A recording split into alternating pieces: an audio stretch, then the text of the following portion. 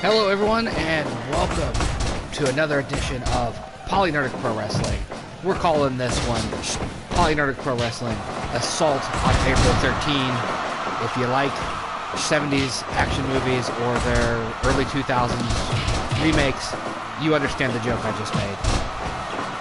Starting things off with an 8-man battle royale with Kenny Omega and Walter, the previous two PolyNerdic Pro Wrestling World Champs, Kofi Kingston, PCO, Matt Taven, Daniel Bryan, Drew McIntyre, and Shinsuke Nakamura. Winner of this match will go on to be in the main event of this show against newly crowned PNPW World Champ Pete Dunne.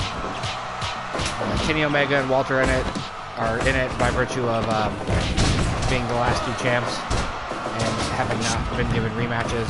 We don't do the automatic rematch thing around here because that would get dull if two guys just traded the belt back and forth. Like very well could happen in this game.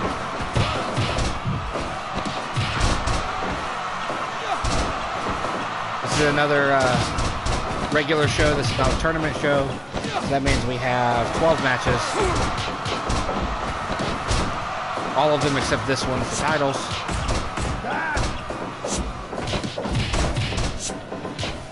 The difficulty set to 10, so the AI should be sharp, and the speed set to 125, so that the matches move pretty fluidly.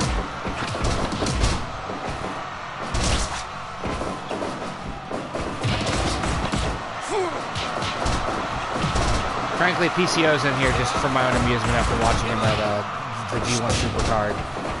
Dude's nuts. Kofi's in here for obvious reasons. Daniel Bryan's in here for obvious reasons. Matt Taven's in here because he's the current Ring of Honor World Champ in real life. I don't think I need to explain further why Walter and Kenny Omega are in here. Got a pretty good show lined up though. The matches end up being as good as they potentially could, and they're not all squashes. Nice counter by Kofi there.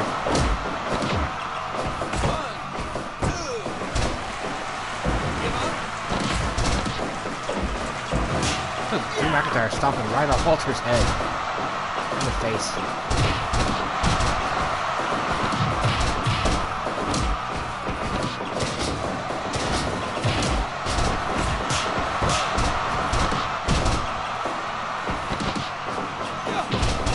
Later on in the card, we'll see if Io Shirai can get her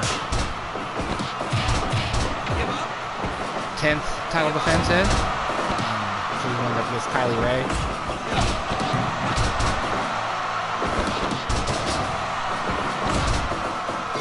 Tomohiro Ishii and Samoa Joe are going to tangle over the Intercontinental title. Okada versus Finn Balor for the TV title. This is a pretty well put together show in my opinion, but of course I'm biased. This is how we're kicking off our weekend of streaming. We're going to stream most of today. For at least the 6.5 hours today, if I can pull it off. Start with this show. This will take up about an hour or two of the time, depending on how these matches go.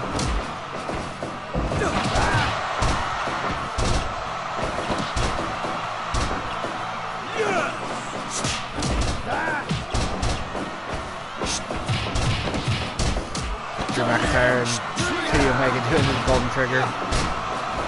PCO. Man's probably unfazed.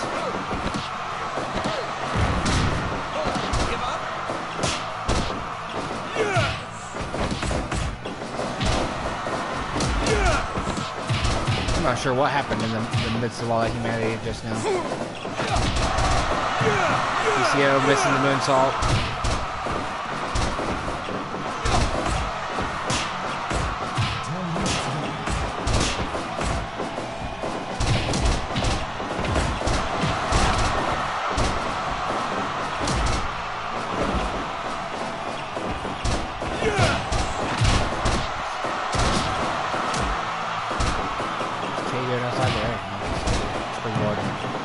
Springboard drop kick into nothing.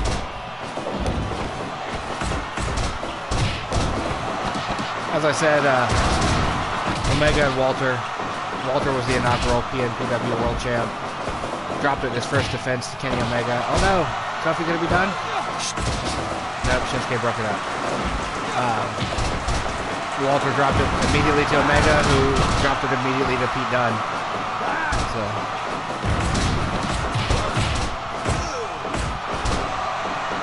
Walter almost pinned Kenny.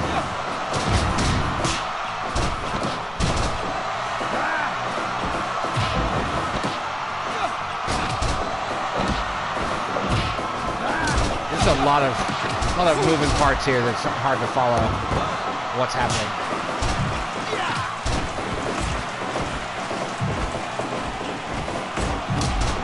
Got PCO and Taven stacked in the corner there for a second.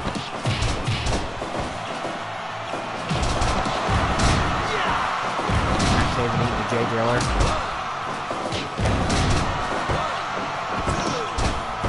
Matt Taven's out. Kenny Omega eliminates Matt Taven with the J Driller, followed by a standing shooting star press.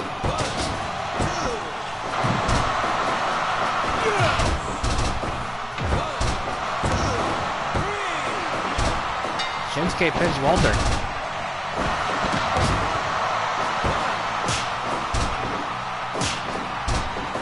I didn't see what Shinsuke hit Walter with, but took him out.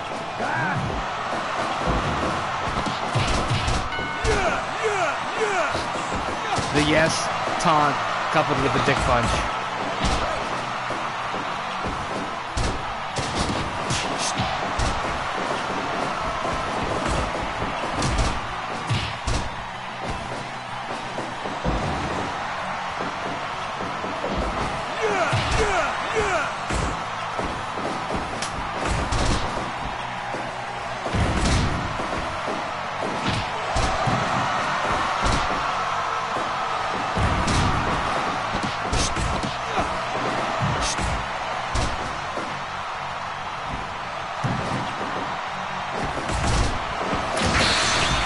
Oh, PCO just criticaled Shinsuke with the moonsault. So Shinsuke is going to lay there like a corpse for the rest of the match. It's been a while since we've seen that in a multi-man match.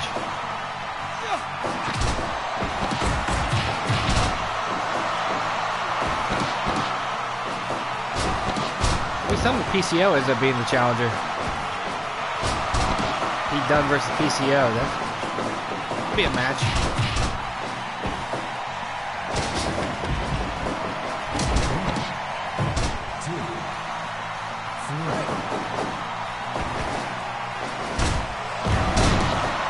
The Omega dropping Daniel Bryan on his head. Not good to follow through though.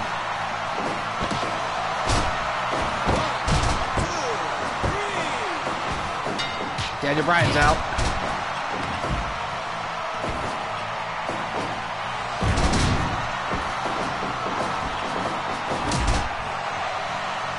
Good taunt, Kofi. It's right in front of you.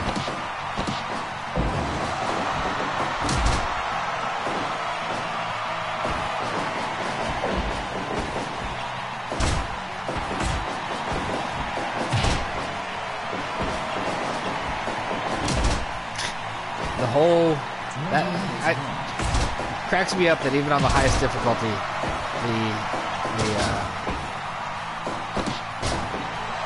the AI still does the thing where they run into each other. Kofi gonna take 2 knees.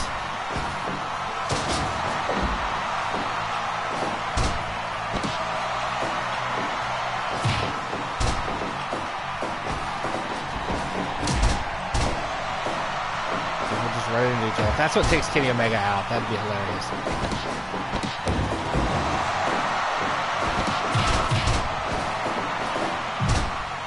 At least they're being kind and they're staying away from Shinsuke. You know, they move the action out away from where Shinsuke's running.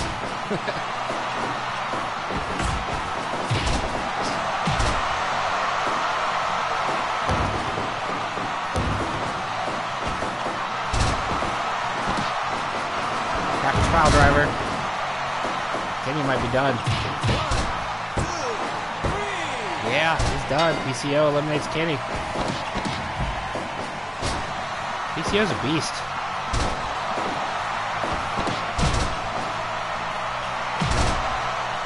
That looked like Trouble in Paradise there. But Drew no-sells it.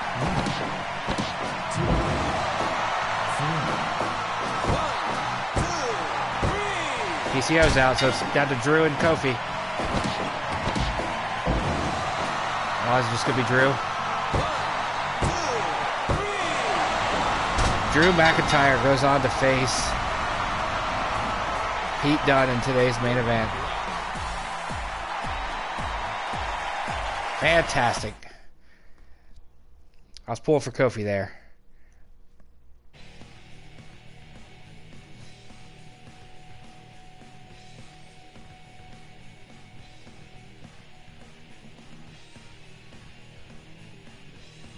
Not a bad run there. Not a bad run. Alright, next match. It's also a multi-man match, but not a battle royale.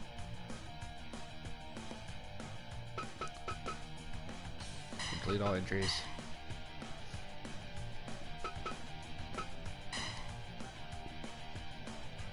Junior heavyweight champion Taiji Ishimori. He's gonna take on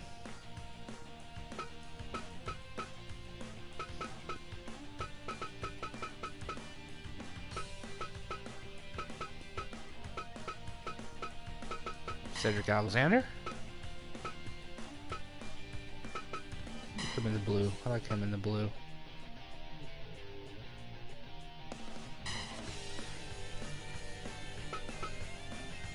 Akira Tozowa.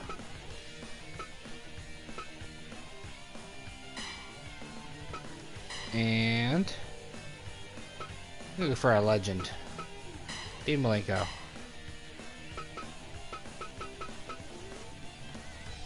You know what? This isn't an elimination match. I need to go back a screen.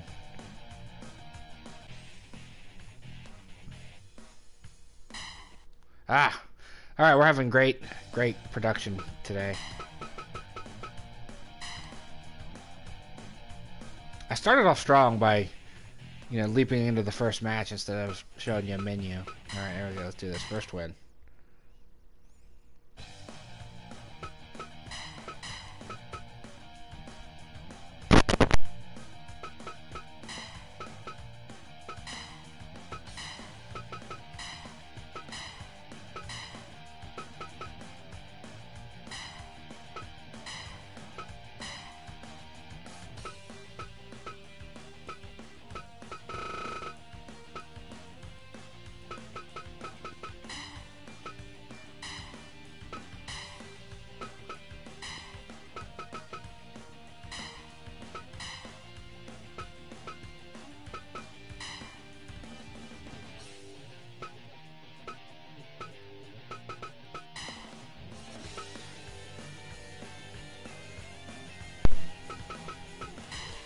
Alright, let's make sure the difficulty level's set to the right settings. There we are. And the speed. Here we go. Match number 2 for the junior heavyweight title. Will be a 4-way with Cedric Alexander, Akira Tozowa, Dean Malenko, and Taiji Ishimori.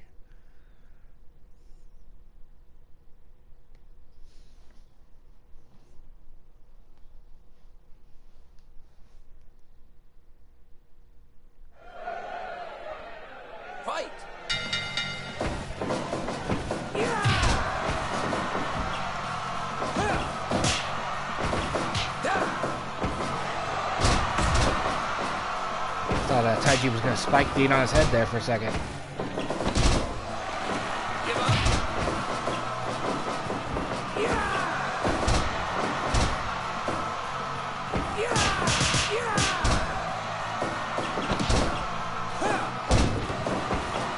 I don't watch 205 Live, but I feel like Akira and Cedric have been just kind of lost in the shuffle lately.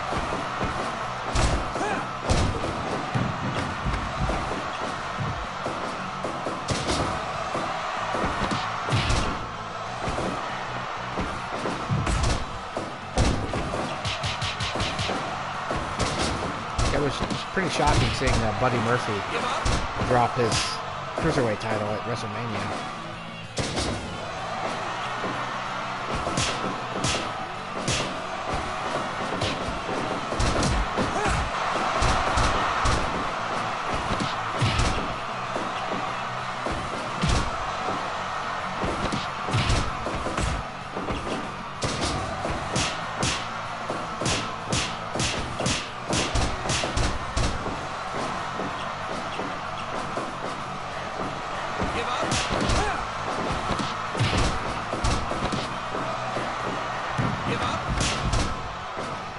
They just announced on Twitter that Glacier, by just, I mean 17 hours ago, announced that Glacier is going to be in the All Elite Wrestling Double or Nothing Battle Royal.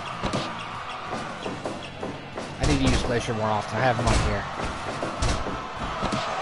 I actually really enjoyed his character, the Sub-Zero knockoff that he was.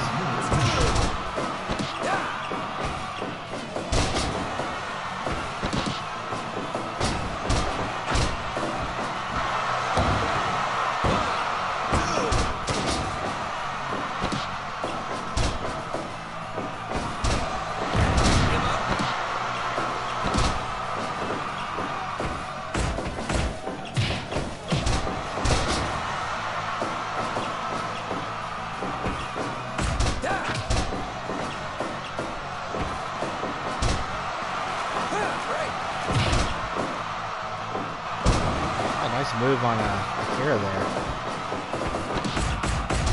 This, of course, is not an elimination match.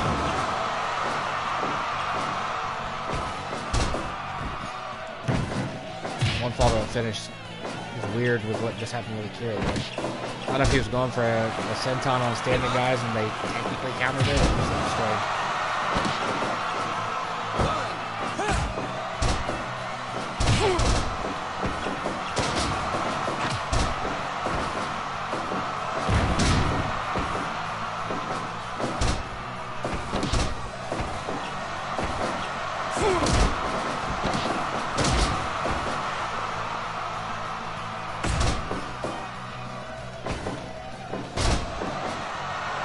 Pretty sure Ishimori dropped the IWGP Junior Heavyweight title to Dragon Leon Supercard too, if I remember correctly. That weekend was so long, there was so much wrestling.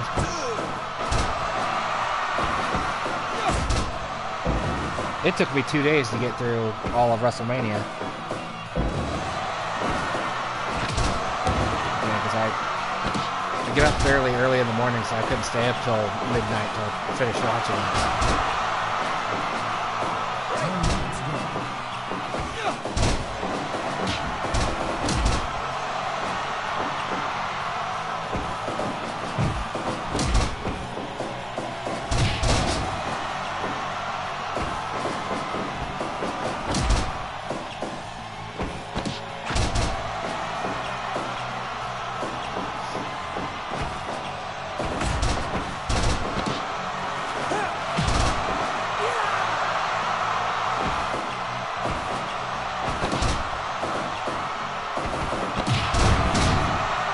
Reverse Rana there. I like how completely different a style Malenko has compared to the other three guys. Like I really loved watching Dean wrestle back in the 90s in WCW and a little bit of ECW I saw.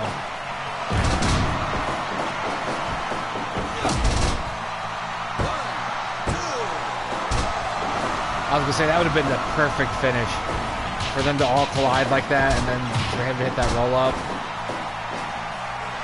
in the midst of all that.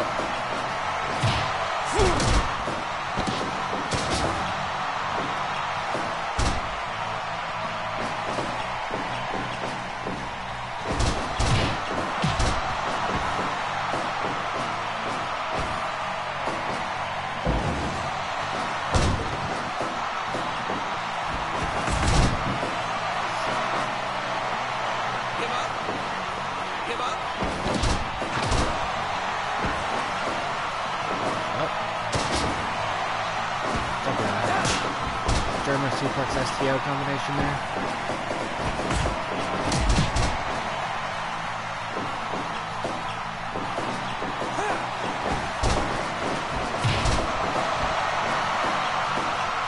Malenko busting out the Walter quality chop there on Cedric.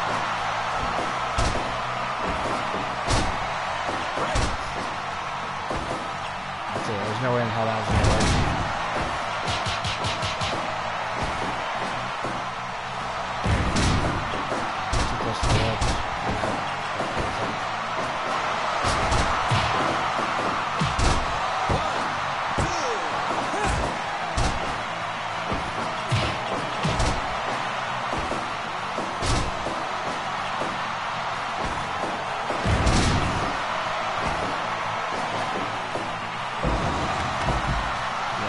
brainbuster to the outside.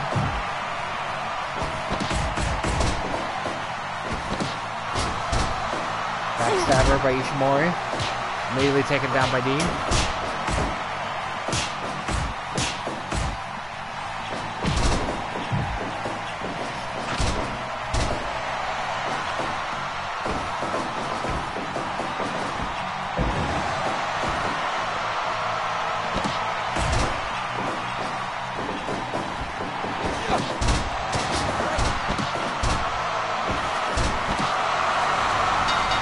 Ishimori with a submission victory.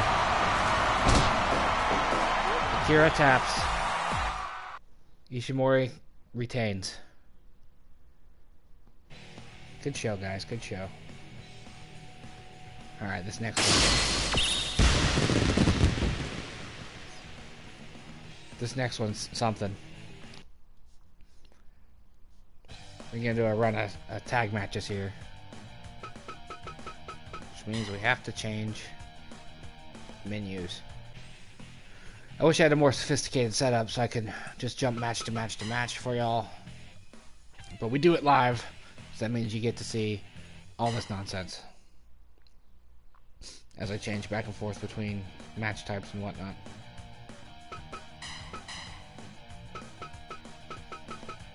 I wish it would just, I wish it would just save your settings.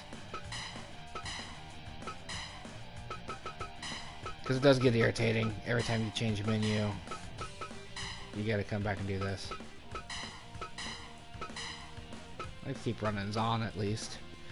Alright, so this next match is gonna be for the trios. Currently held by Minoru Suzuki, Sabre Jr., and Shelton Benjamin Jr. Shelton Benjamin. At least I didn't call him Zach X Sabre. And they're gonna go up against a singles guy and a tag team. And I thought a fun pairing, or fun grouping rather, would be the team of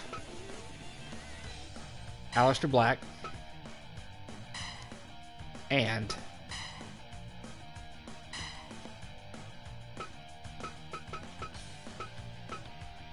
the Acolytes.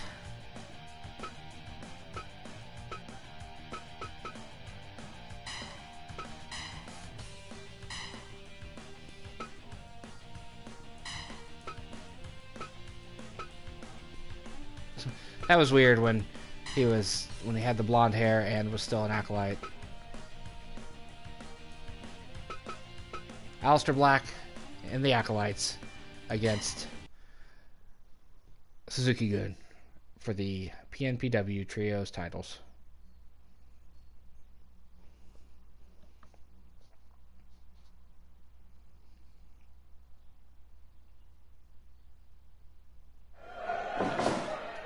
Fight! Give up! I'm always tempted to turn submissions off during some of these matches, because that's how Suzuki-gun wins every time, is they submit somebody.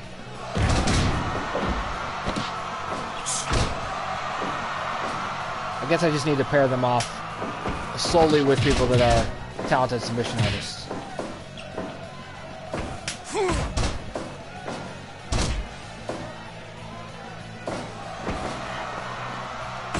Or Bradshaw needs to knock somebody the fuck out with his clothesline from hell.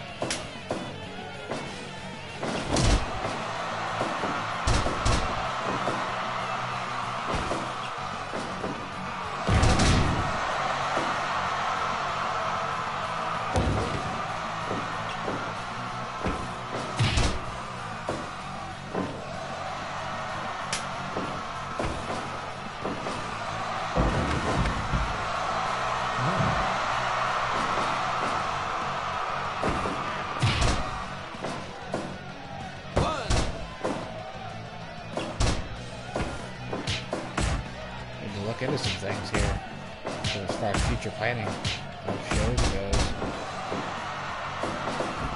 So I have a big 32-man tournament, single elimination, not round robin, lined up.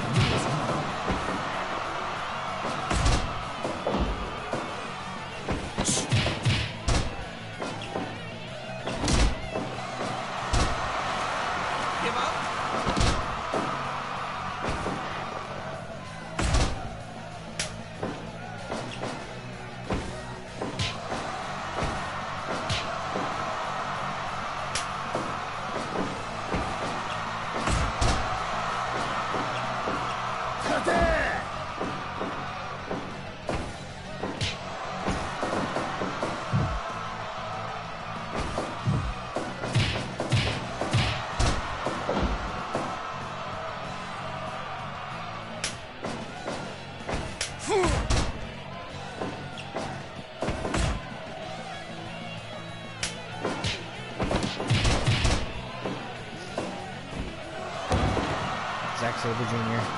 I just seen a tweet first thing this morning from Steve from Going in Raw saying that Zack Sabre Jr. is more intimidating than Jay White.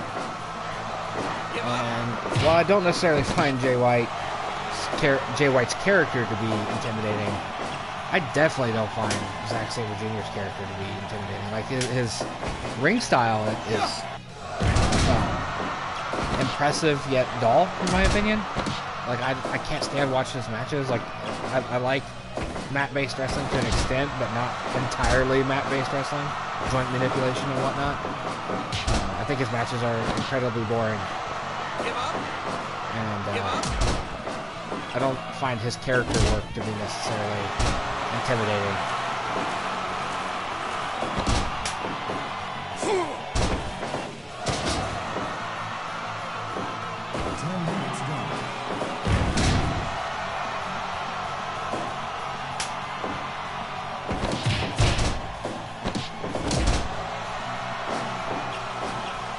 I like when someone can wrestle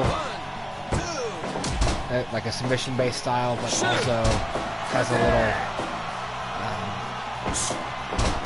they have, maybe they're good strikers, or there's something about their character.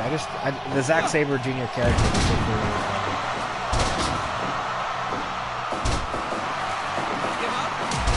Like when he's in a match, there's just going to be a lot of laying on the ground and him slowly manipulating an arm or a leg.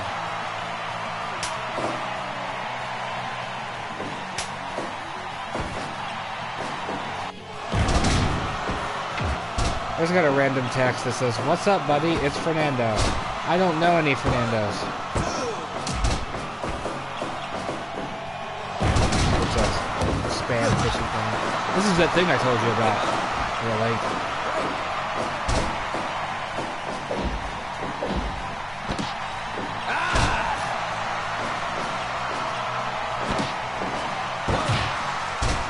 Like Zach's running knee to a seated opponent is a really good strike.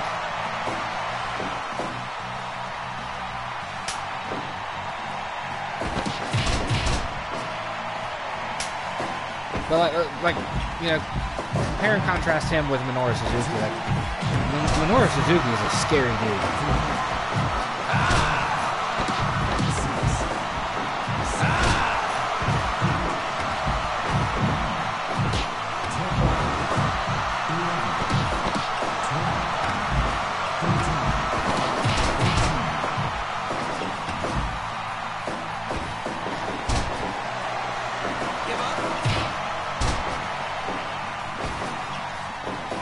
Powerbomb.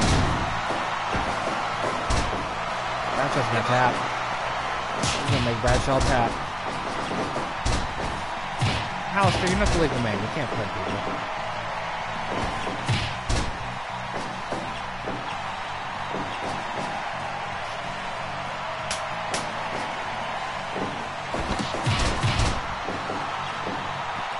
So it's Aleister and Zach, yeah, the legal man.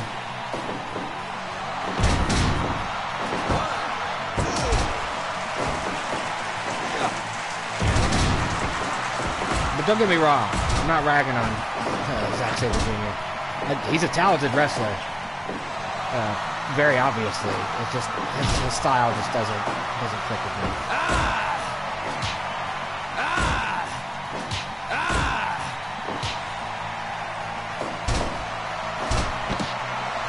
Also gonna tap. Yep.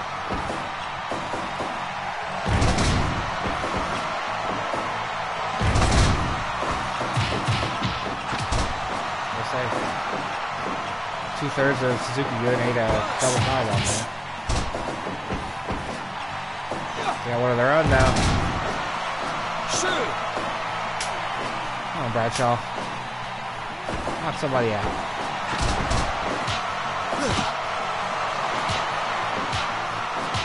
I like the grouping of Aleister and the Acolytes there. That just seems to fit. I'll show you who's coming out. Killer Cross. What is that? Oh, no, it's Itzka. Newly retired. I may have mispronounced his name just now. Suzuki-gun's old monster.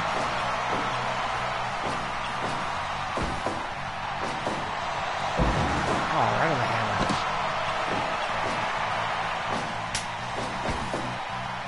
Do it again.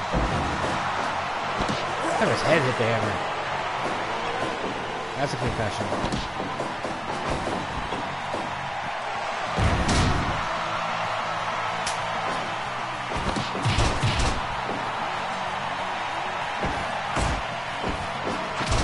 Nice counter, Black.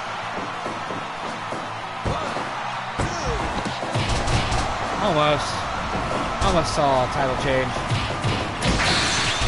Oh shit! Somebody critical to an illegal man. So now Suzuki-gun's down a man. Give up. Give up.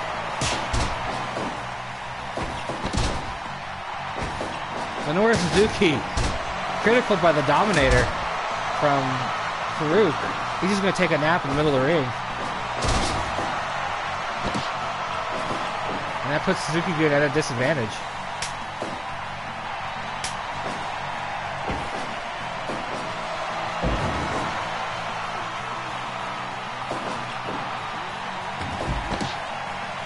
Oh, dragon screw leg whip off the apron.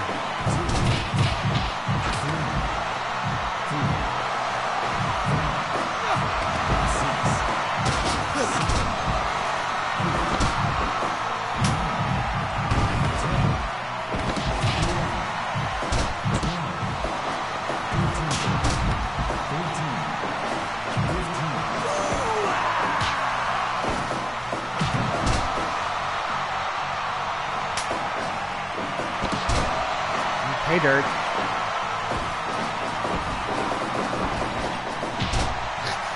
Crazy crisscross action there. Yeah, I spent all that time expecting the clothesline from hell to be a knockout blow. Didn't expect it would be the Dominator from Faarooq. I forgot about the Dominator from Faarooq. There's the clothesline from hell, I guess. What does that look like? Aleister, how did you let Shelton get in there?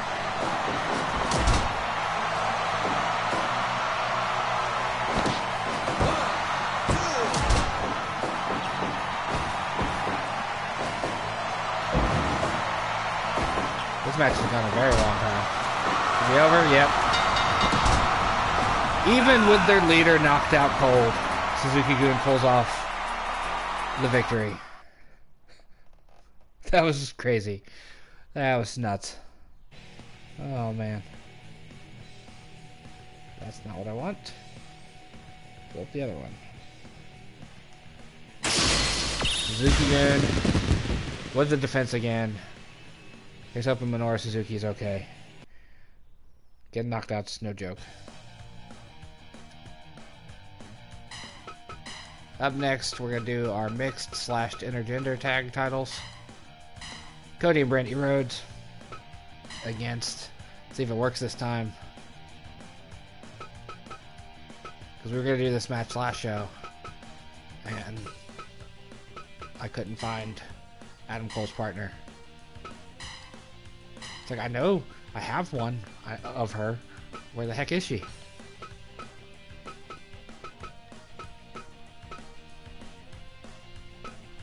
I want this version of Britt Baker.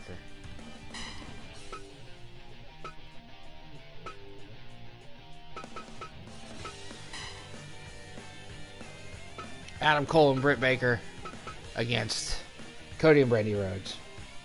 If you haven't caught on by now, when I do the mixed tag / intergender tag, I like to try to keep the teams to be composed of real life couples. So here we go.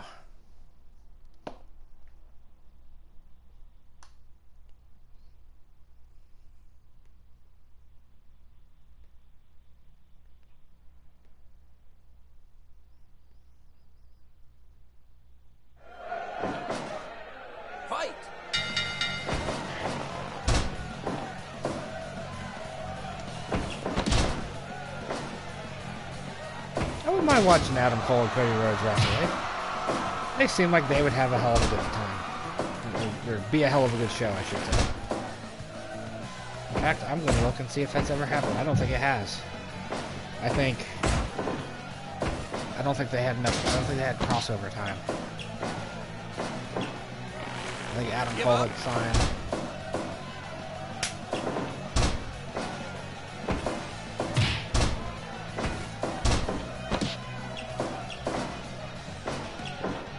Oh, no, it did happen. It happened in 2017. And they were a tag team at one point, too.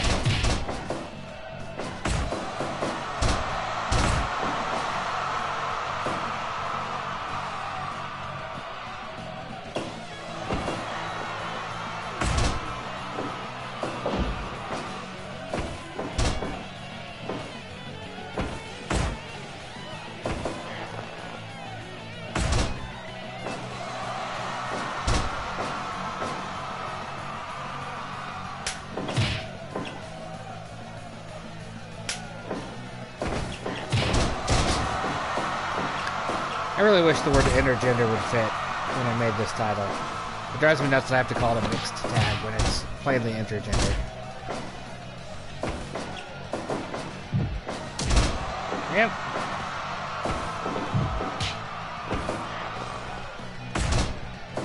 May 27th, 2017 is when this video was posted.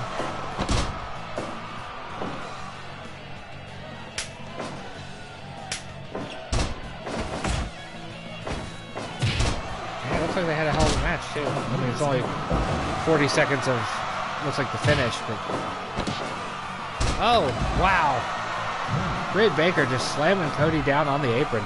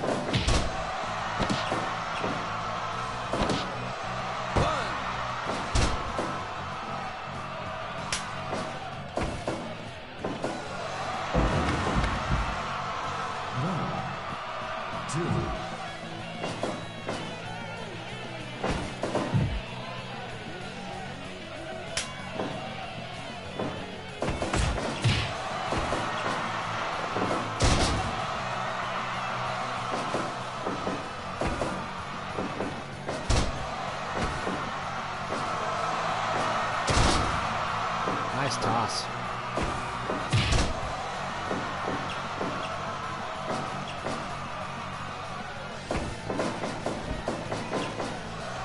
His legs.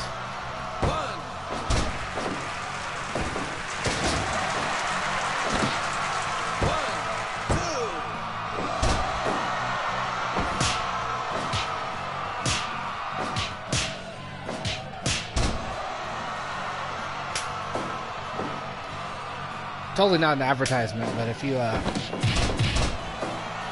like the like a good blue raspberry slushy kind of kind of thing, icy, if you will. The Mountain Dew Game Fuel, the blue one, tastes just like it. I've recently tried the Game Fuels for the first time. They're really, really good. I can't speak to their, their advertised ability to like make you shoot better and whatnot and all that stuff with the vitamins and shit that are in them. But like they're like fucking half the calories of a Mountain Dew. Yeah, they advertise on the can alertness, accuracy, vitamins A and B. I can't necessarily say that to make you any more alert than any other soda will with the caffeine. But it's fucking delicious. And it's got a can you can close. My only problem with the whole setup is they kind of explode under pressure when you open them. And so you almost always end up with a handful of soda that you gotta wash off.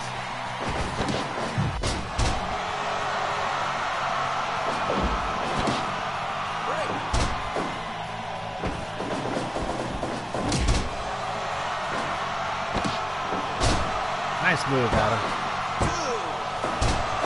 Well, say, Brandi, you gonna come in and break the pin?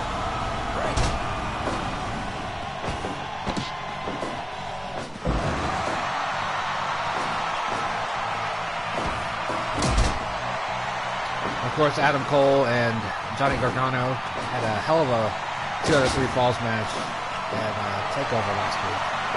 I unfortunately missed most of it because I was dealing with children at the time, and, family stuff, and it led to me missing most of the match. That whole card was fantastic, though.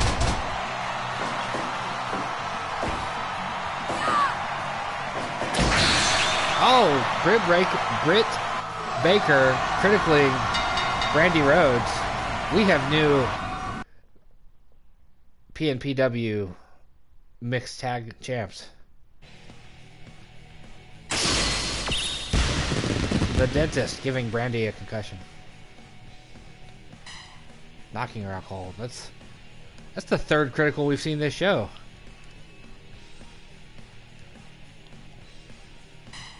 If I'm not mistaken. 3 criticals in 4 matches.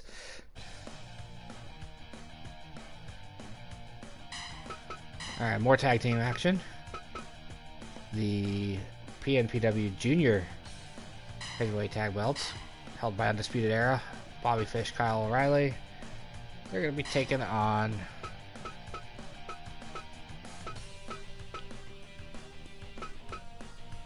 Tracy Williams, and let me give him a second. I'm gonna have Juice come out, be in their corner. I'm gonna take on, or they're gonna be team Mark Haskins and Tracy Williams, the team of Lifeblood against Undisputed Era. Let's go. Drew McIntyre's getting plenty of time to rest up to face Pete Dunne. Honestly, as much as I like Drew, I'm hoping Pete wins just so that we have a successful World Championship defense. Fight! It's a little irritating when it's just one shots, you know? Win the belt, lose the belt. Like when Sasha and Charlotte were feuding over the Raw title. Raw Women's title a couple years ago. Just kept trading it.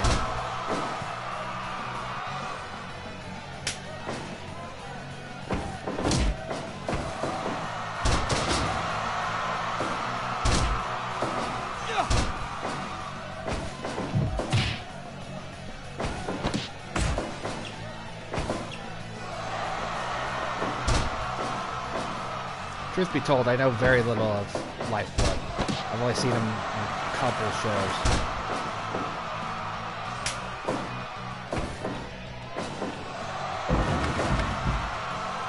I've seen lots of Juice, with New Japan, but the other two guys here, Haskins and Williams, I don't really have any familiarity with them.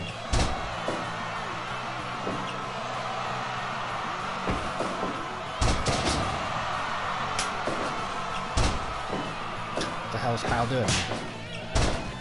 Did it again.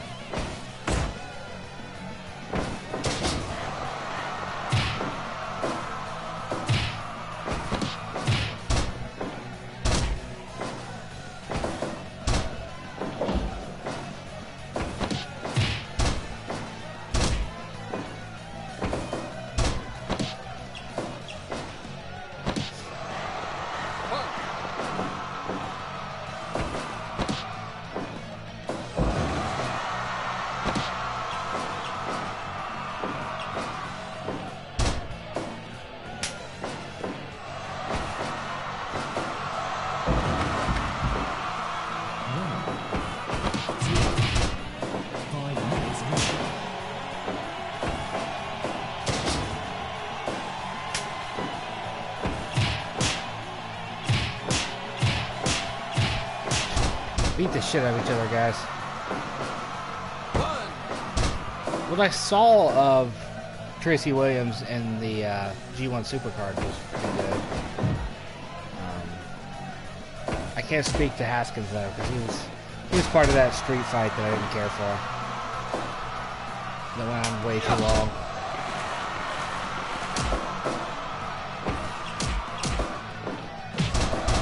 Like that street fight, that 6-man street fight that they had at G1 Supercard, had some interesting spots in it, but it just overall was too long.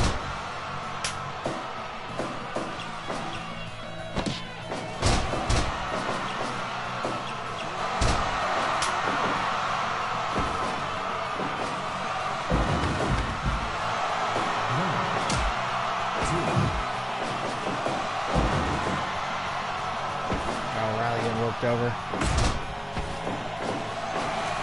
Give up.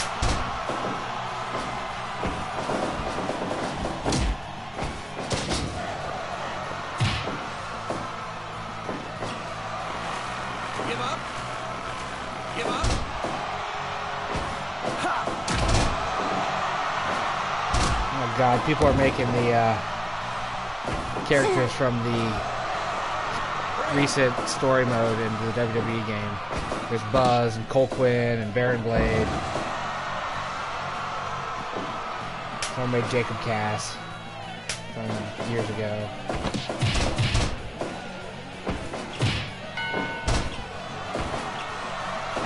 Yet quality indie wrestlers do not exist.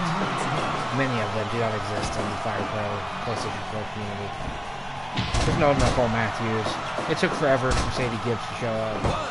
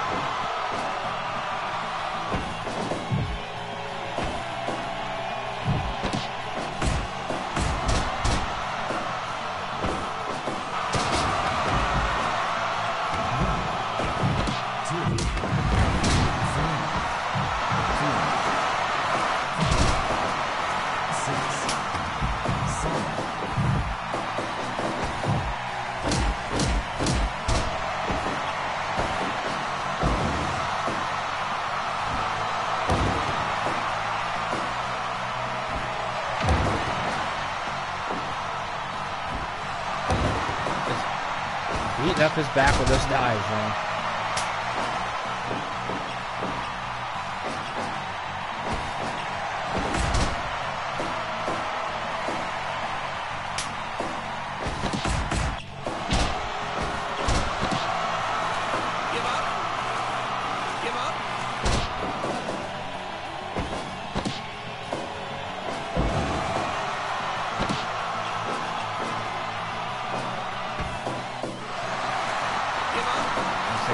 Right in front of his partner.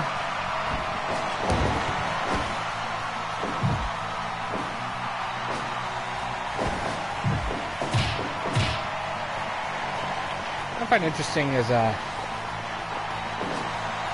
little has been said about Tenille Dashwood leaving Lifeblood. You know, she debuted with him, and then I don't think she ever wrestled with him. I think that was during the time that she was hurt, wasn't it? That was an interesting move.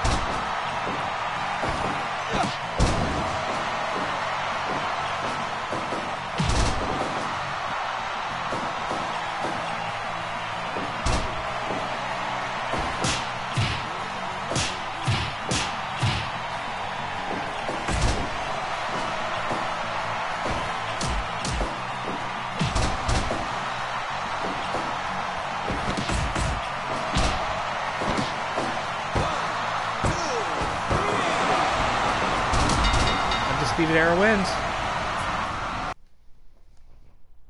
Hold on to the belts. I like a good title defense. That's what I was talking about earlier.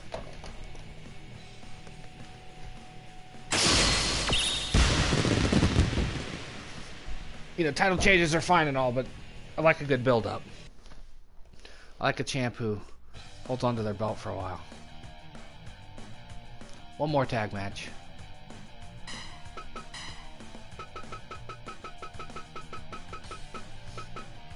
For the heavyweight tag belts, Hiroki Goto, Masato Tanaka, Chaos. They're gonna take on another Ring of Honor team. Jay and Mark Briscoe.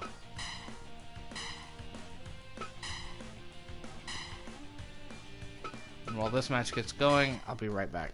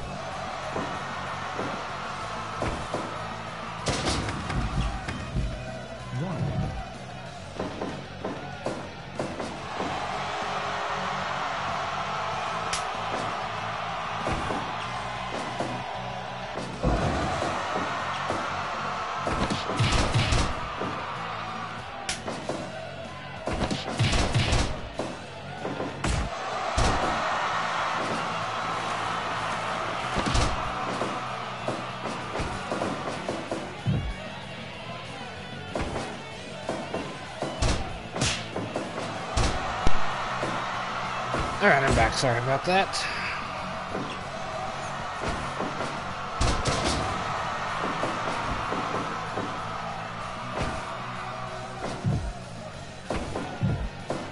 I'm just really curious as to what went on with Ring of Honor. There was a time in the early 2000s when they were the independent brand to watch, you know. They didn't have the pay-per-views and the exposure that the TNA had, or obviously WWE had. You know, the internet hadn't brought us New Japan on a wide scale. And then suddenly, like, now we're in an era where they're doing joint shows with New Japan, and they're totally the weak link.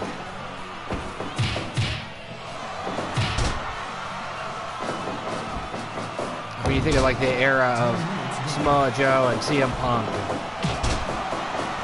and AJ Styles, Christopher Daniels. You know, they were killer 15, 20 years ago. Not quite 20 years ago. 15, let's say 15, 16 years ago, man.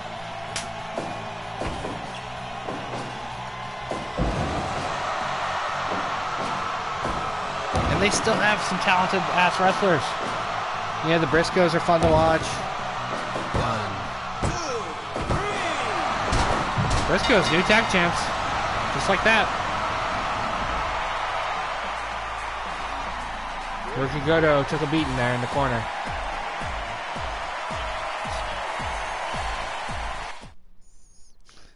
Briscoes are the new PNPW heavyweight tag champs.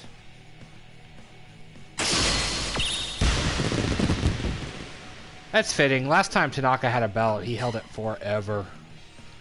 I think he had over 10 defenses as the hardcore champ.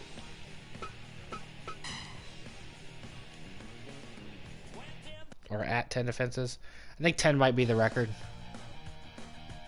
Alright, up next. I think we're getting out into the tag team action now. Yes. Let's clear the people out here. The PNPW Intercontinental Championship, currently held by Tomohiro Ishii. He's going to be challenged by... As soon as I find him. Well, he's not going to be the faces, so...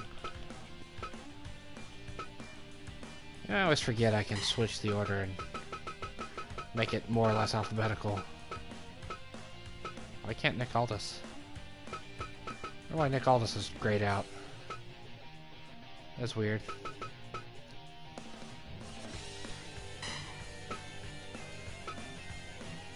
Samoa Joe is also the IWGP Intercontinental Champion right now too, so Samoa Joe versus Tomohiro Ishii.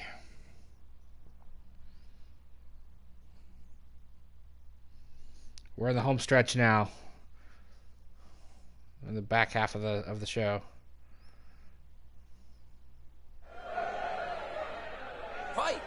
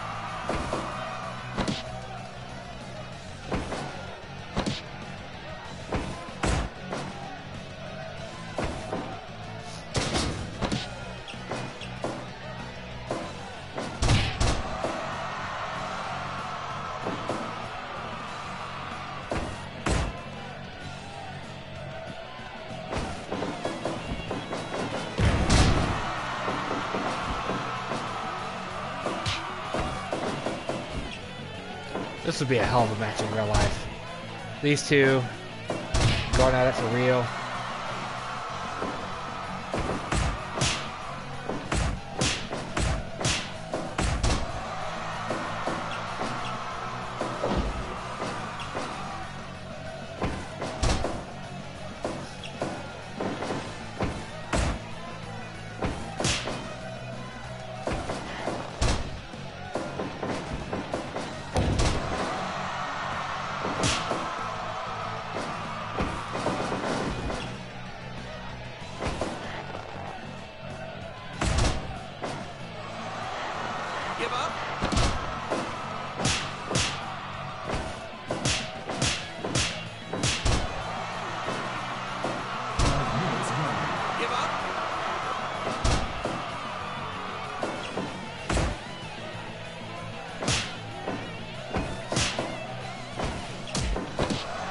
That was a cool move.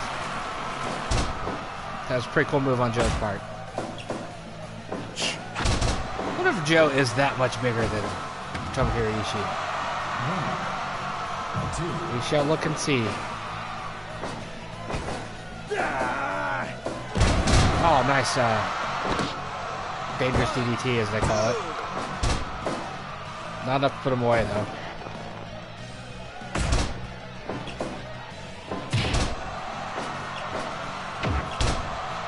Let's see, he's 6'2", 282 pounds. Samoa Joe is.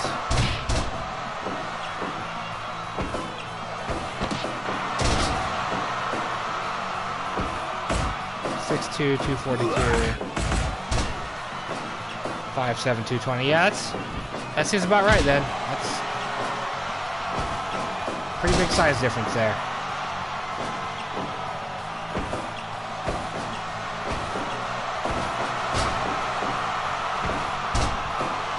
Nope, took us the ropes.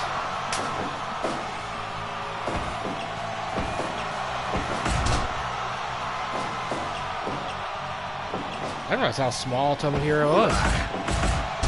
5'7", 220 pounds.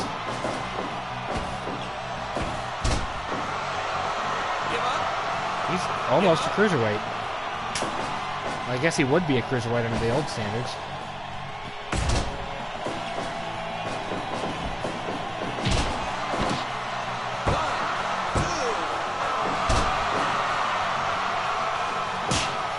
Clothesline, now let's put Joe away. 10 minutes left.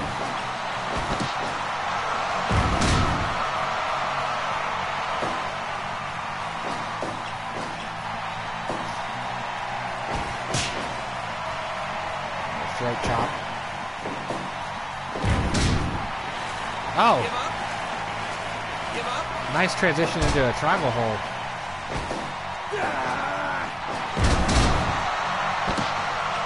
Got Joe on his head now.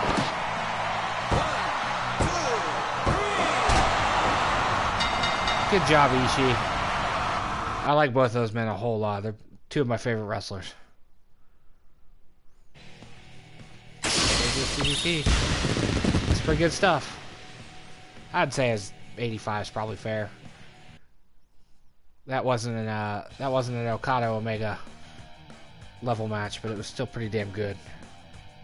We gotta change modes here for this one. Yes, we do. We gotta back out to the menu. I really wish they had made these match types a menu setting in that other screen, because it drives me nuts. It almost makes me want to do away with this belt altogether. Almost.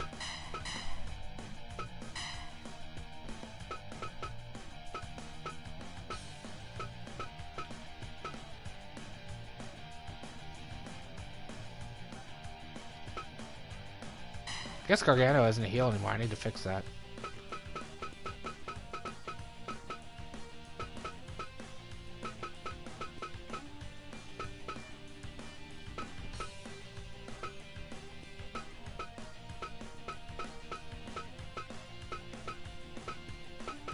Eric Rowan, there he is.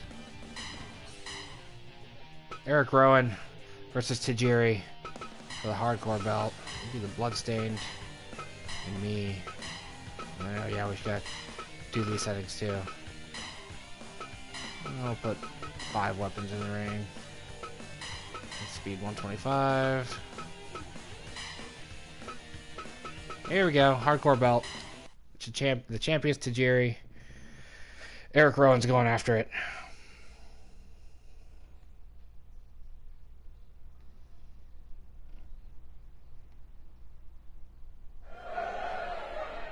Ring's a mess. I'll bring out the special mat for these matches. If I remember. There've been a couple times where I forgot to change things.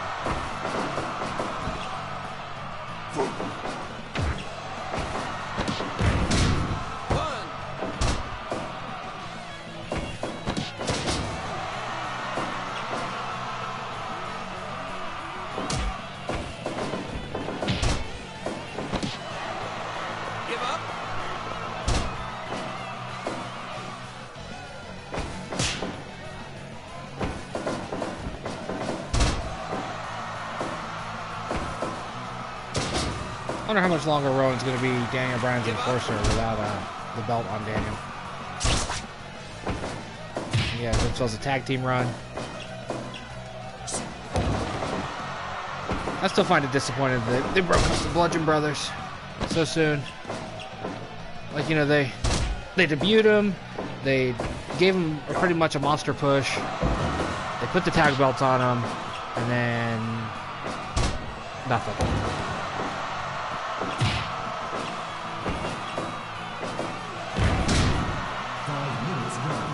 I should say they re-debuted them since, you know, Harper and around and been around a while.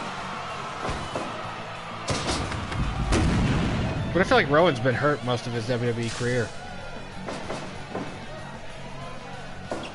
He just had a unlucky time with the injuries.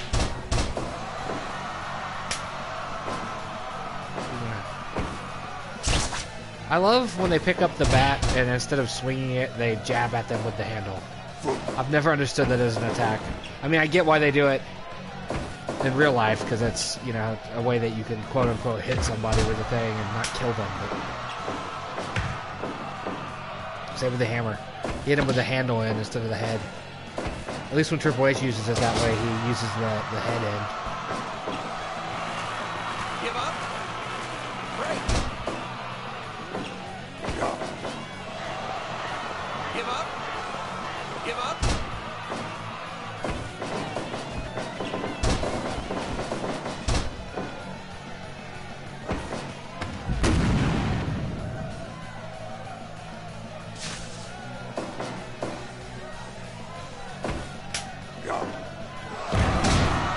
It's a very popular move among big bald guys. Chad Bernard uses that same claw slam.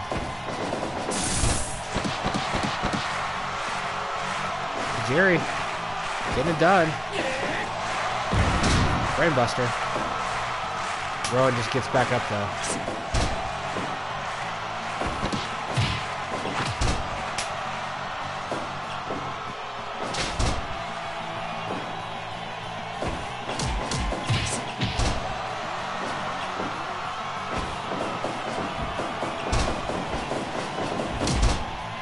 Dumb move, Rowan.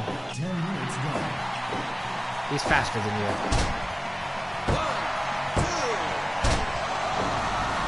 Thought I was over there.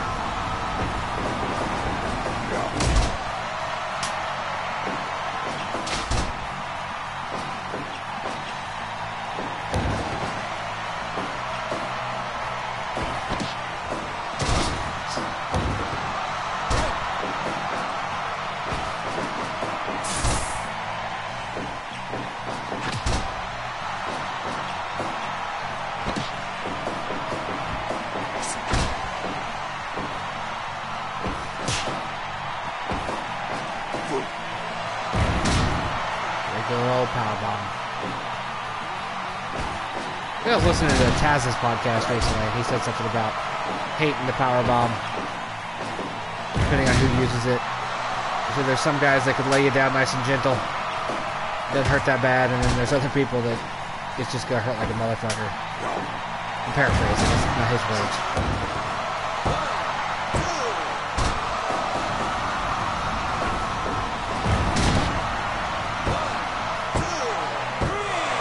Wow. Did not I thought Tajiri was going to lose. He was taking such a beating. I'm going to say, but he hit a Michinoku driver. Up the leg. Alright, what's next? We're getting close to the end of the show here. We've only got 4 more matches. Alright, back to the tag action.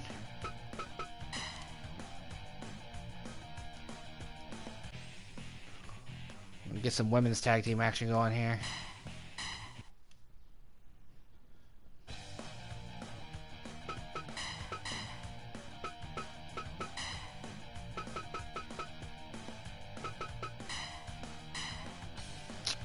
Riot Squad, newly won belts. They're going to take on one of my made-up teams. 2 women who are currently involved in the Chell Razor Invitational round-robin tournament. Actually, all 4 women are. Sarah Logan and Liv Morgan are in the tournament in the A and B brackets. and their opponents are also in the tournament in the different brackets, but they're one of my favorite made-up teams here.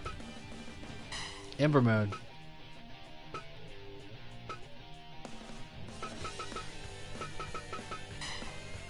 And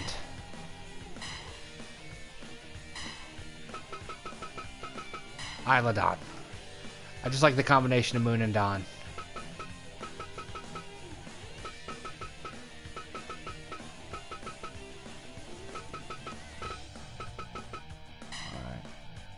I had to settle on a costume for her there. Make sure the settings are all what I want them to be. Yep. Let's get into it here. I'll be right back. You enjoy this. I'll be back as soon as possible.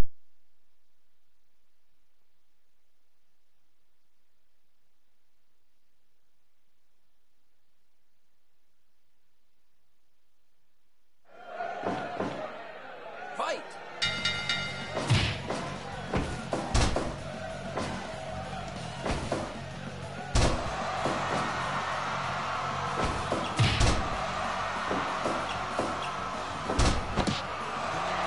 Give up!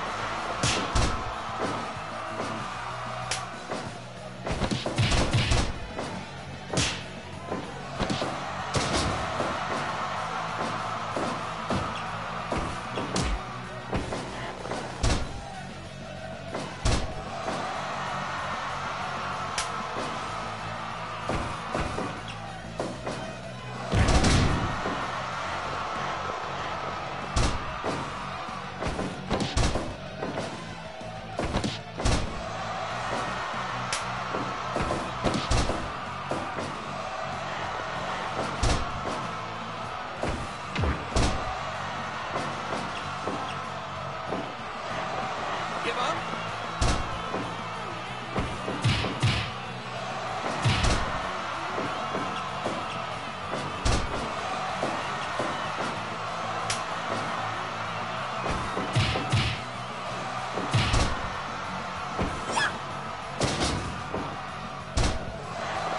Give up!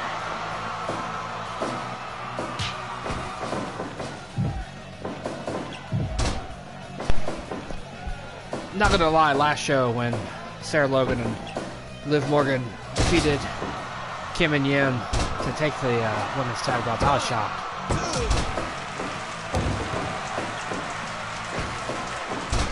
Because as much as I love Liv Morgan and Sarah Logan as performers, they don't win a lot on TV or here.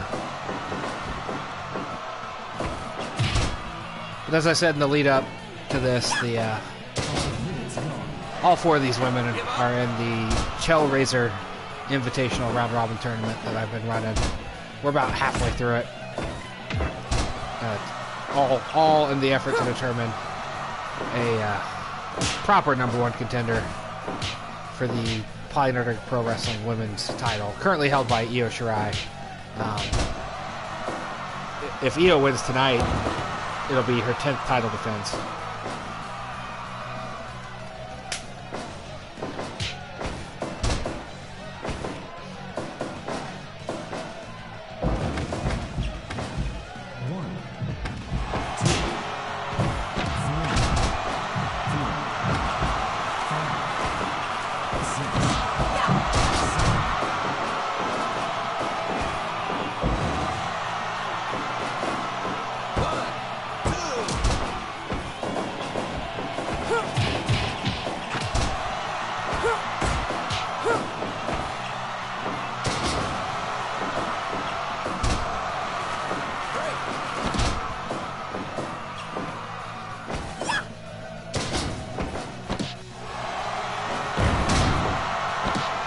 Dunne hitting an AA, basically.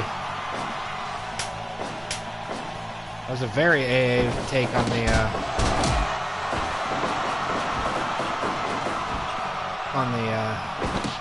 Death Eye driver.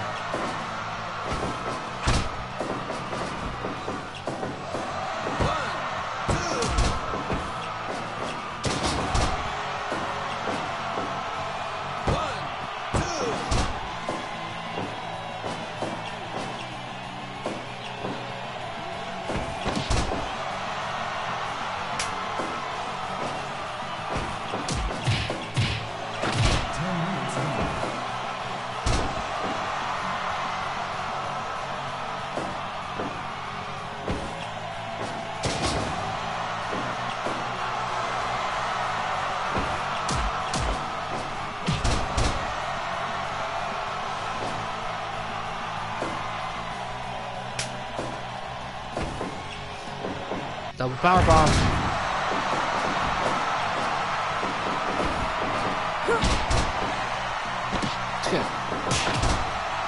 I don't know why. I love a super kick to a kneeling opponent. When that became a spot over the last couple years.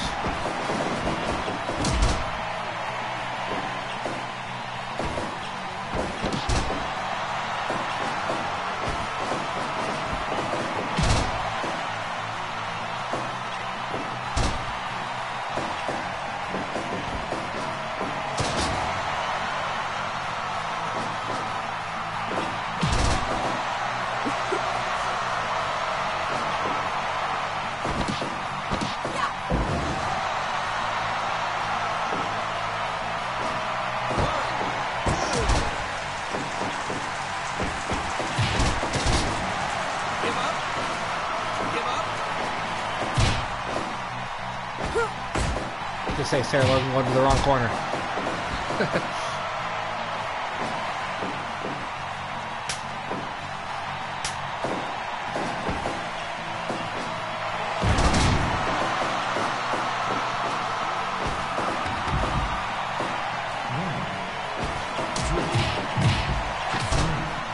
I haven't played more of the Fire Promoter mode in a while.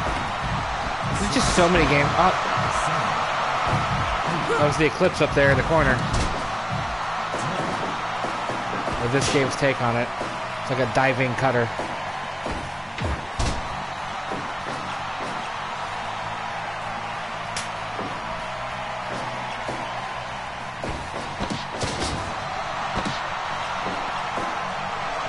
As I was saying, I haven't really touched the promoter mode in a long time. Just too much stuff to play right now. Like, I haven't played in the Division in a couple weeks. I just finished Super Mario Odyssey last night. And by finished, I mean, I saw credits roll and I'm on the last level and could go back to all the other levels and find the hidden moons and whatnot. But I have really no desire to spend a lot of time doing that.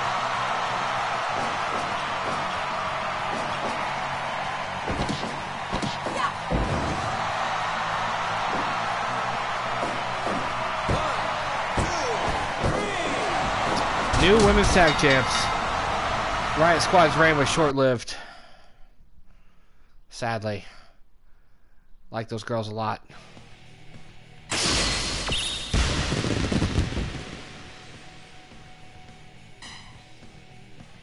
As is the norm, it is CPU who holds the belt.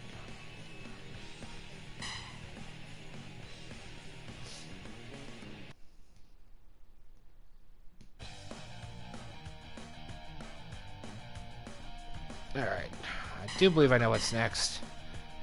And that is Kazuchika Okada, the PolyNerdic Pro Wrestling TV champion. He's going to take on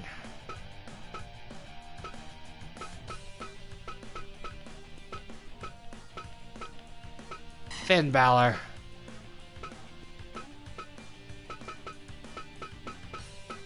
Go with Blue Finn. Blue Balor.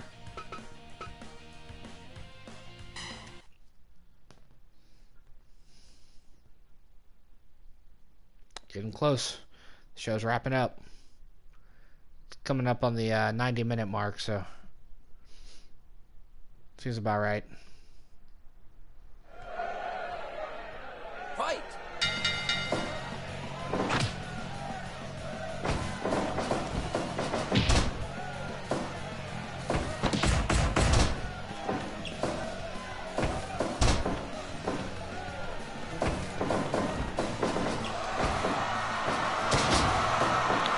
Well, what I just really don't get is the way Balor's been booked recently. You know, they had him look real strong against Brock Lesnar. Did a really good job of making it look like he could beat Brock at Royal Rumble, but didn't.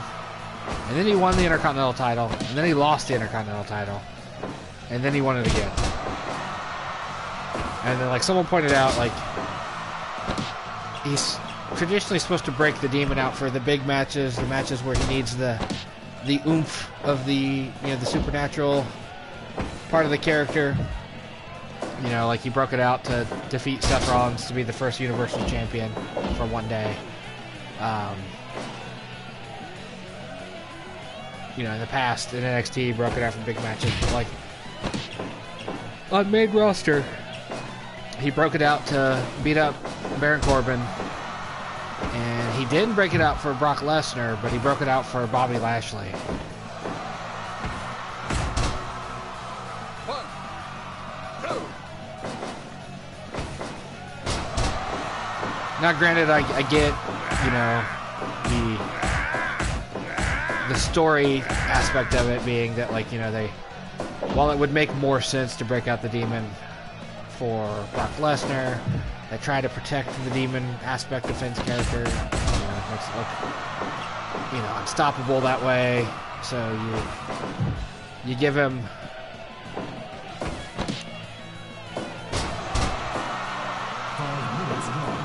you give the Demon to Brock and Brock wins. It kind of sullies the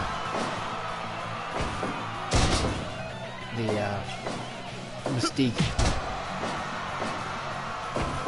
Two.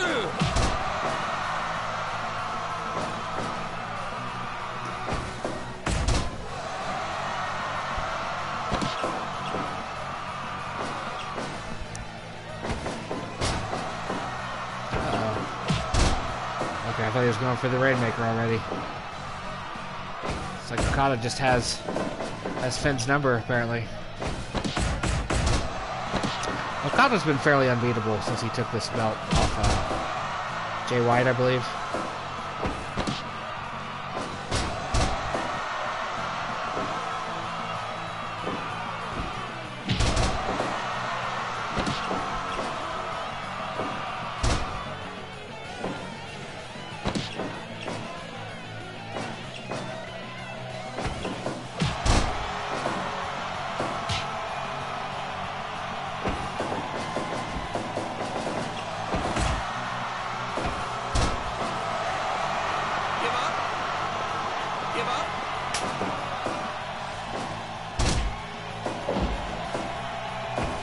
You know, you could easily shit on this game for the way they slide towards the ropes, but even the WWE games with their semi-realistic looking graphics do that nonsense.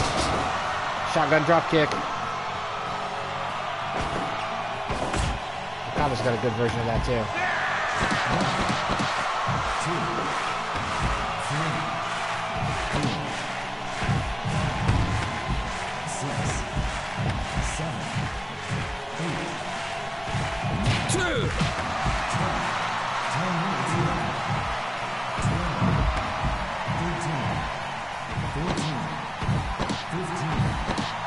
16, 17, Guys, let's not do the time limit thing. Thank you. Once you get counted out. A Pete Dunne match. Okada rolling out of the way. Perfectly timed.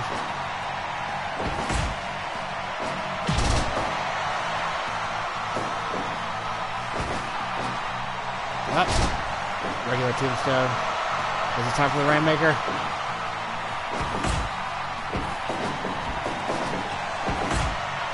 I love how they perfected the camera work of that in New Japan Broadcast. Where he bends down, touches the mat, and then throws his arms out, and they've got the perfect camera coordination for it.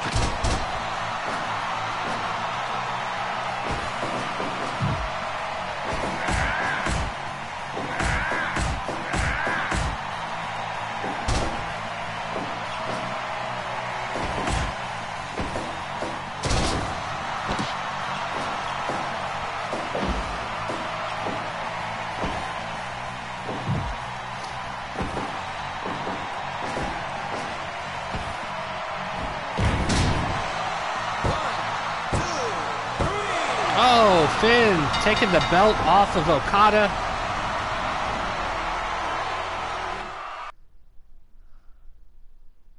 Okada finally drops the TV title. We'll have to go back and look and see how many defenses he had, but he held that belt for a while.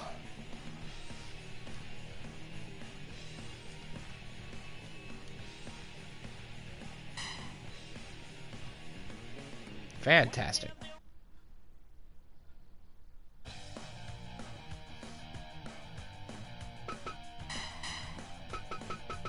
Women's belt's up next. Io Shirai looking for her 10th defense. She's going to go up against... Do I have her over in the AEW roster? Yes, I do. Kylie Ray. The independent circuit's Bailey, basically. Not to be derivative. Or reductive, rather, excuse me. But she just comes across as this lovable, cheery young woman, much in the same way that Bailey is. Speaking of Bailey, I was just reading this morning that she too might be upset with the WWE and looking to leave. Just like the rumors about her former championship tag team partner, Sasha Banks.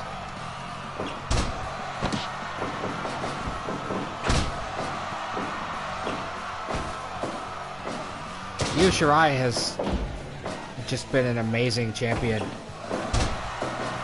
She's tore through so many multi-person matches, I guess multi-women matches.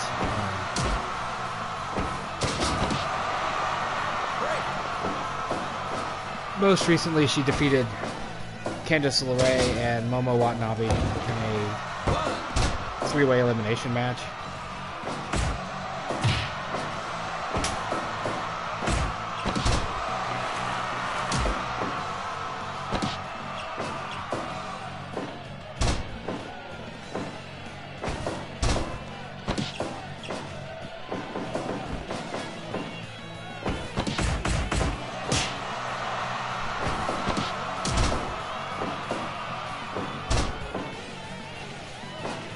Io Shirai is our third champion. She took the belt off Mandy Leon, who took it off of Taya Valkyrie. Interestingly enough, both Valkyrie and Malone, Mandy Leon are heels now. Lose the belt in my video game, become a bad guy in real life.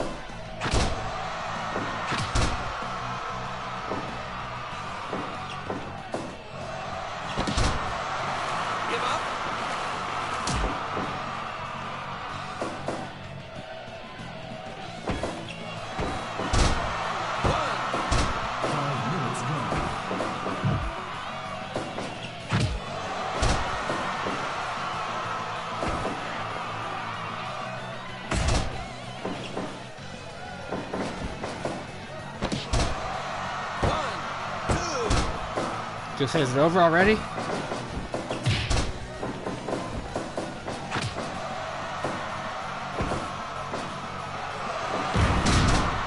On tombstone into a Texas Cloverleaf. Give up.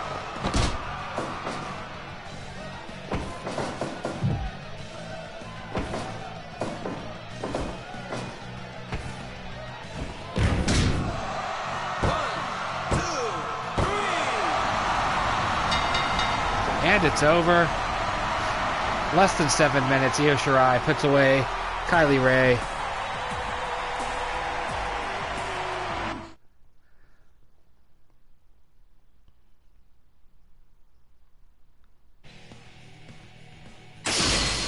That's almost the same finish as what we just saw. More or less. Like if they'd been in a different corner, we would have been like, hey, we just seen that. But that's the 10th defense for Io Shirai. Alright, and finally the main event. PNPW World Title, currently held by Pete Dunne. Drew McIntyre's coming for him.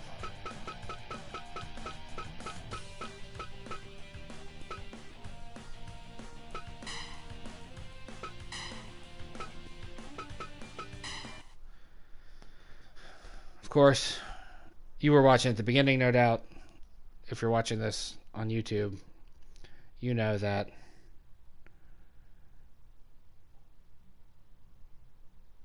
Drew McIntyre won the 8-man Battle Royale at the beginning of the show, eliminating Kofi Kingston last for this title shot.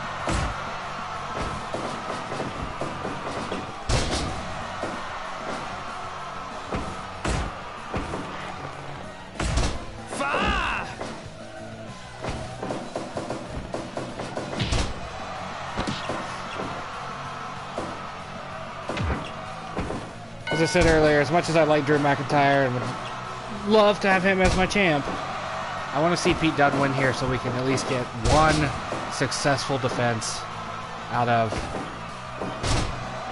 one of my world champs. And I love that Pete Dunne, less than a minute and a half into the match, was busted open. I looked away, so it must have been a Drew McIntyre headbutt or something that did it.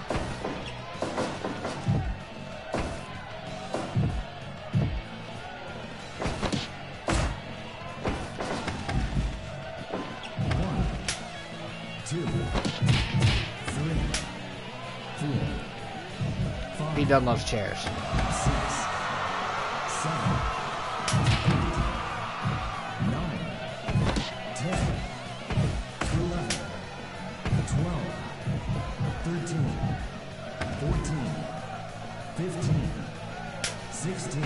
Let's not end this on the count out, guys. 18, 19, 20. Really? We're gonna do a new match. Because count out victory 3 no. Well,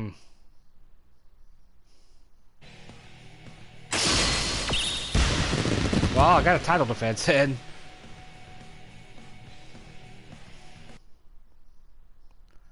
That's not how this show's gonna end. So we're gonna do it again. We're gonna restart that match.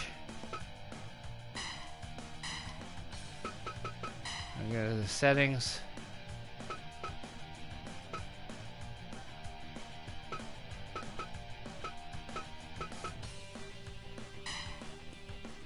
Let's make sure we got the right one here.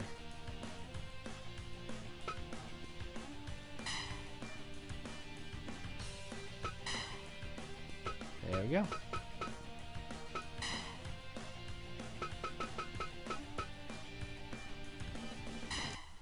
Right back into it. Pete Dunne got a successful title defense out of that, but he's not gonna get away with a count-out victory. Or in this case, a count-out loss. Fight! Patched Pete back up. He's not bleeding anymore. Drew McIntyre is technically wrestling his 3rd match of the night.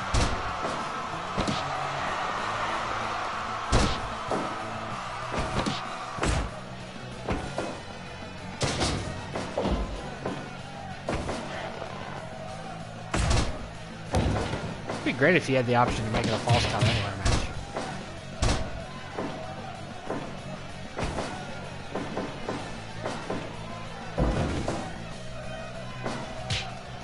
Give up.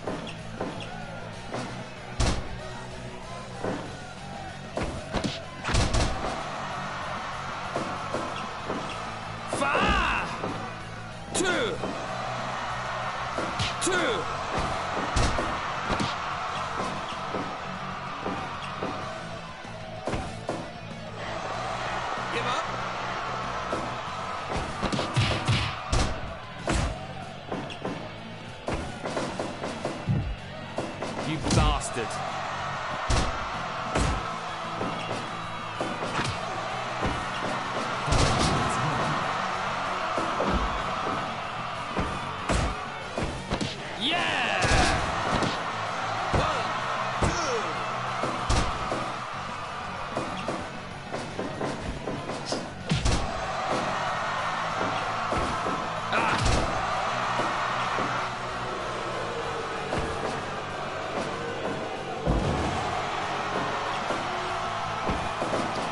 crowd booing Pete Dunne.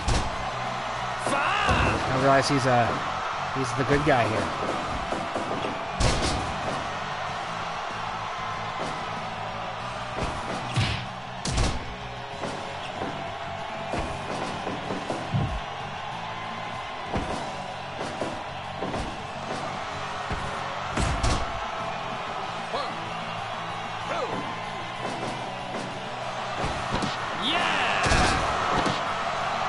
Close to the bitter end as we have.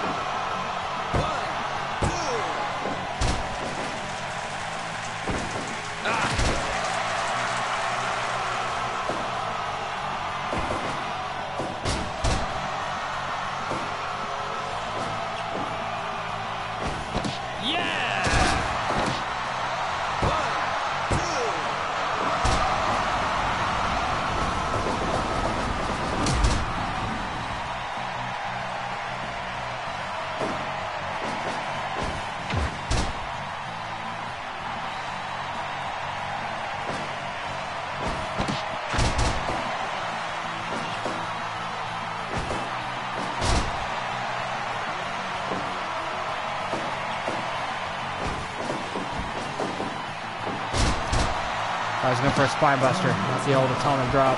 You don't see the atomic drop utilized too often anymore.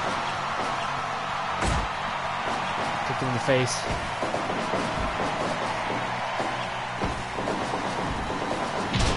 Nice running clothesline. Step up enziguri.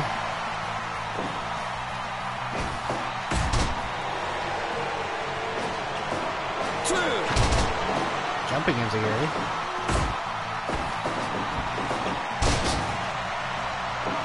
Overhead belly to belly by Drew. Another overhead belly to belly by Drew.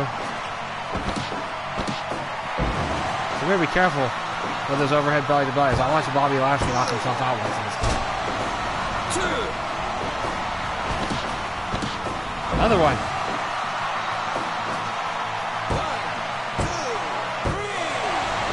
New champ, Drew McIntyre. PNPW World Champ. After a false finish, we now have another new World Champion. See, I could have been content with what we had in the first time. P. Dunne loses his belt. Lost it to a fitting person, though. Can't complain about Drew McIntyre being the champ. Before we go, let's take a look at the title defenses. See if that match counted. I bet it did. We'll start at the bottom. Junior heavyweight title. Taiji Ishimori's got one successful defense. Women's tag, again. Belts aren't being defended, they're just kind of ping-ponging around. Except for this belt, they're holding on to it. Got a couple successful defenses here. One here. Now the Briscoes have it. Ishimori's got a couple. Yeah, that count out counted. So we at least got a defense in before the belt shifted. TV title. Okada had 5 before Fenn took it off of him. Mixed tag. See, Cody and Brandi, they had a couple wins.